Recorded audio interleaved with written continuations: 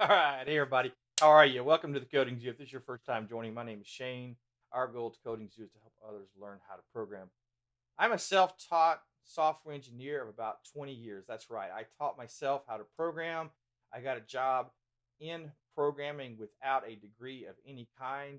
And I would like to teach you what language and frameworks to learn to become a software engineer. There are a lot of videos out there on this subject. Many will say learn this language, learn that language. Even though the languages that people are being told to use are good languages and good languages to learn, even for a beginner, I don't think they're the best language to learn to get a job quickly as a beginner without a software degree. I'd like to cover that with you. If that interests you, hey, stick around. We're going to jump right in.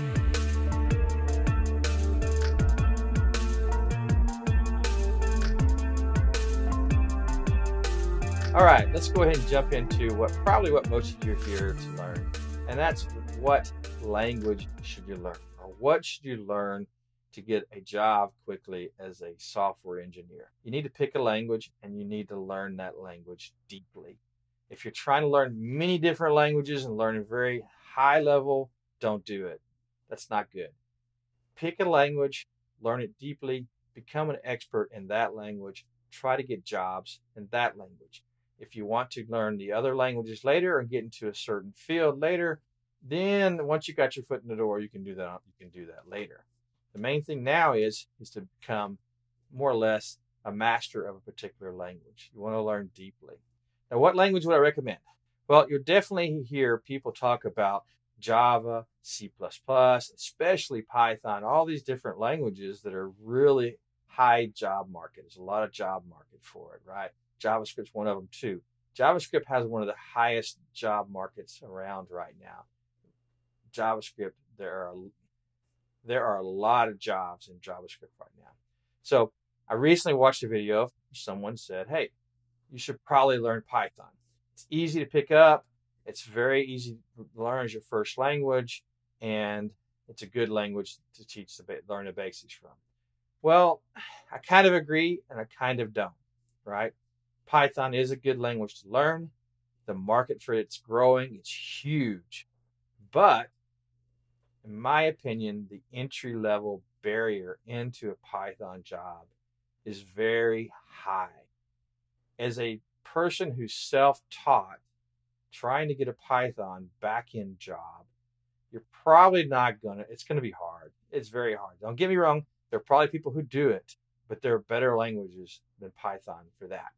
Now, there are Python web shops out there. But if you compare the job market for Python web shops to the other different choices, you're going to see it's probably low. You can do front-end programming with Python, but the amount of jobs available for it are probably low compared to the language I'm going to encourage you to learn first. Same for Java. Go to your bulletin boards, your job boards, search for the language in different areas, compare the languages of job counts. You're going to see Java, JavaScript, and Python are very high. A lot of jobs for those. So out of those three languages, Java, JavaScript, Python, I'm trying to communicate to you, don't do Java, don't do Python, learn JavaScript. Now, why am I saying that? I'm saying that because JavaScript is one of the easiest, the lowest barriers to get into as far as job market for a self-taught engineer. You're more likely to get hired for doing front-end JavaScript work than you are for doing back-end Python or Java work. There's definitely a higher barrier to get through to get a job working on the back end versus working on the front end. Now, is it possible? Will you find people that've done it? I'm sure you will. I'm sure you can. But as far as the majority people who are starting to program and getting programming job without a degree, they're starting on the front end. That, in my opinion, is what you need to do to get a job in software engineering as quickly as possible. Learn the front end. And what's the best way to invest on the front end? Learn JavaScript, HTML, and CSS. Those are the three main things you need to learn to get a career quickly in software engineering. Now, if you want to get on the back end work, if you want to get into AI, if you want to get into back end services, you want to get into any type of field that requires backend work. You want to get into gaming with C++. Any of those fields, you can do that later after you get your foot in the door. First, get your foot in the door, get that job, get a job for a year or two, and then start learning those other languages to move to that type of field that you want to go to for your career.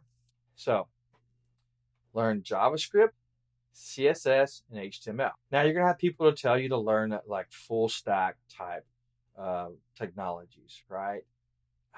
I don't recommend it. I don't recommend you focus on the back end.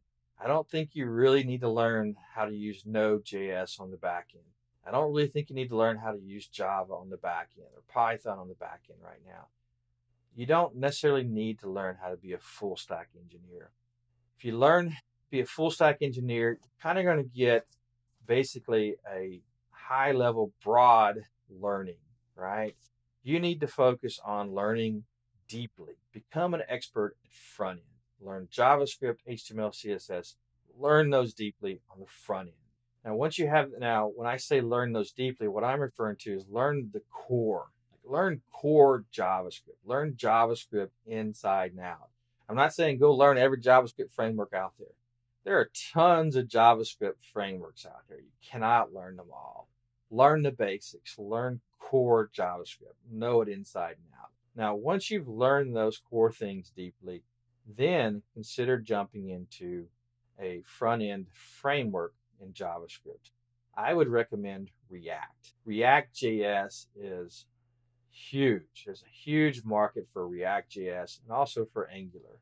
I would recommend React.js. So once you have learned JavaScript and HTML and CSS, you know it well, learn React.js. And that's kind of like the icing on the cake, right? If you learn core JavaScript, HTML, and CSS, that's going to get you a job. But if you want to make it easier for yourself, also learn React. React is kind of like icing on the cake. It will definitely help you in your job search. So I hope you liked this video. If you did, please, hey guys, click the thumbs up. That really helps us get the word out. It helps this channel a lot. We really appreciate it.